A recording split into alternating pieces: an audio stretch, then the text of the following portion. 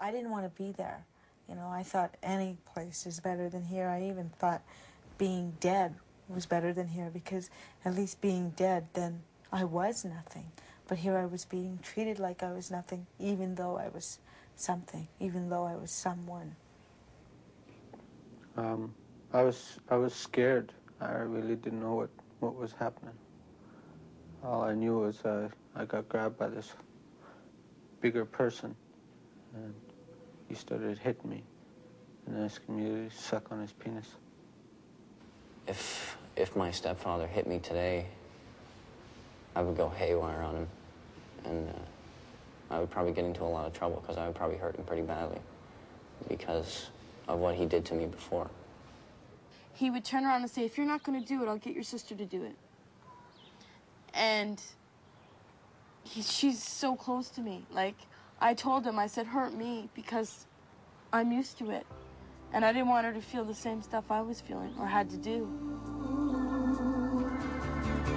We've all got real problems, but can't always solve them. We need someone to listen, cause we all need some talking. Some try to ignore, but we've got to explore. We cannot hide it all away, let's do this together. Well, I'll talk to you, and you'll talk to me. We've got to reach out to set us all free. Degrassi Talks.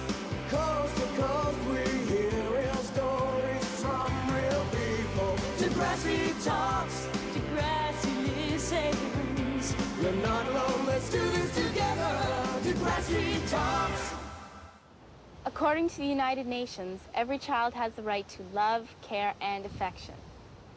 But it is surprising how many of us are not protected by this right. Physical, emotional, and sexual abuse happens to many young people. I'm Rebecca Haynes. In the Degrassi series, my character Kathleen suffered physical and emotional abuse from her boyfriend. Since school's been out, we've traveled across Canada to talk to teenagers. Some of the stories we're about to share with you are very disturbing. But if we don't open our eyes to the truth, how are we going to stop further abuse? You want to do an intro? Yeah, sure. And rolling. Hi, this is Stacey Mustician for Degrassi Talks. When is it okay to hit a kid? I don't think it is okay at all.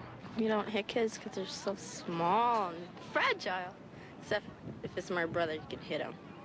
I think that it's time to spank a child when it is misbehaving, and that is not child's abuse to me. In the Toronto West Detention Centre, we spoke with Matt about his early relationship with his stepfather. He had me in my bedroom, and he had my pants down, had me over his knee, and just laid an extremely brutal whipping on me. My behind was red and blue. I mean, the veins were just sticking out. It was, I don't even know how to describe it any better than that. It hurt.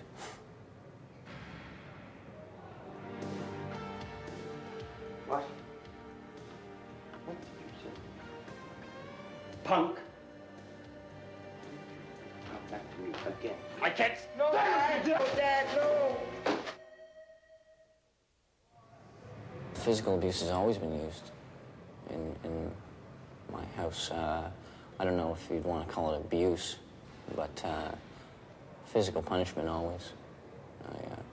I just thought that's how most people were. Well, when I was 16, I was with this guy and I got pregnant. And I had a miscarriage about 3.5 months into it. And after that, he started to beat me up. He would slap me around when he was drunk. He burnt me once with a cigarette on my chest. And he cracked my ribs and black eyes and bloody noses and stuff like that. Even my very first boyfriend, from my very first one to my last one, have always hit me. And I guess it was just a part of growing up. It was just the thing to do.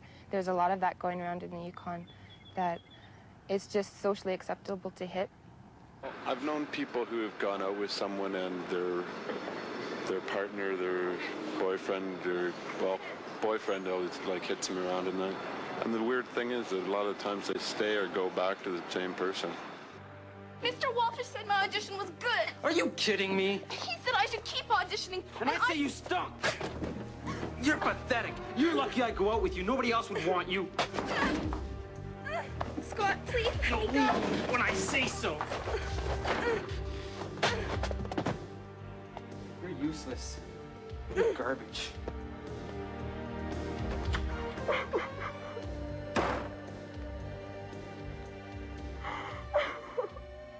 What is emotional abuse? I think emotional abuse is when someone plays with your feelings.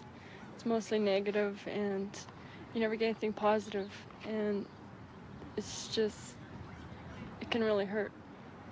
That's when, I guess you'd say, your parents would tell you stuff like, oh, you're no good, you're not, you know, you're never gonna be anything, stuff like that.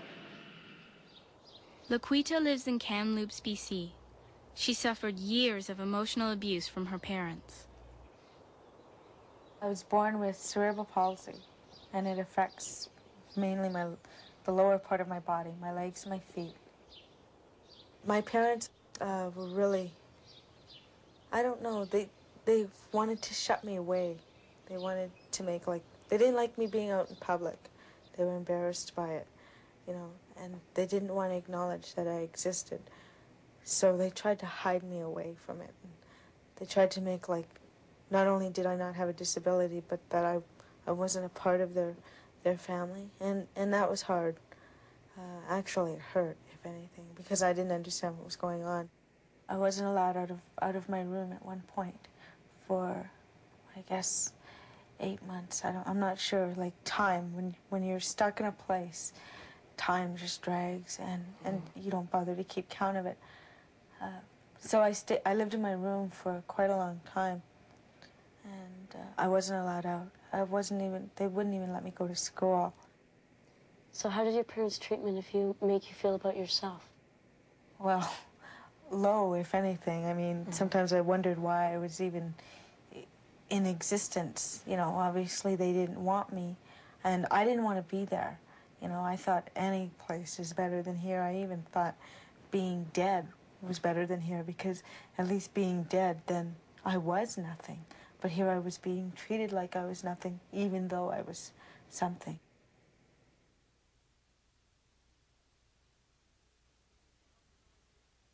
I think emotional abuse can do just as much to you as physical abuse can, because like physical abuse, emotional abuse can scar you for life.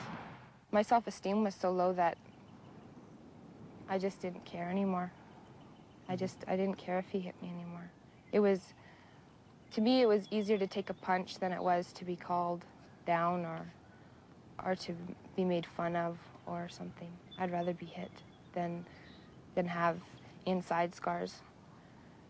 The physical scars of abuse are nothing compared to the long-lasting effects of it. I mean, if my stepfather hit me today, I would go haywire on him, and I would probably get into a lot of trouble because I would probably hurt him pretty badly because of what he did to me before. Matt's unresolved anger led him to drugs, a habit he could only afford by stealing. Matt got caught. I started using drugs to escape the problems I had. If you keep escaping your problems, then they just get worse and worse and worse.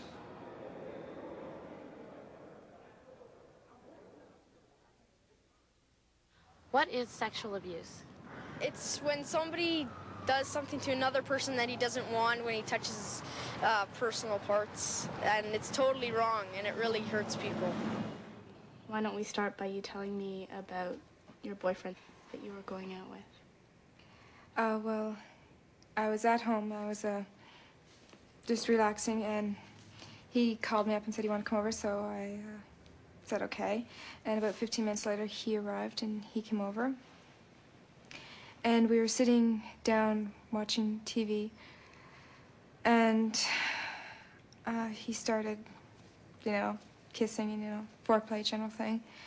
And then he started moving a little too fast, and I said, no. And he backed off for a little while, but then he started up again, and he really started forcing himself on me, and I said no. When is it okay to force sex on someone? Or is it okay? No, it's not okay. If the person doesn't want to do it, then nobody should force them to. Anytime you've been forced to have sex when you don't want to, it's rape no matter what. Like, you could have had sex 2 billion times, but it doesn't matter. It's like anytime you don't want to do it and he forces it on you, it's rape. He forced me down there, and I said, no, I don't want this. And he said, yes. And I told him I wasn't ready yet. And he opened my legs and pulled down my pants. Then he undid his pants.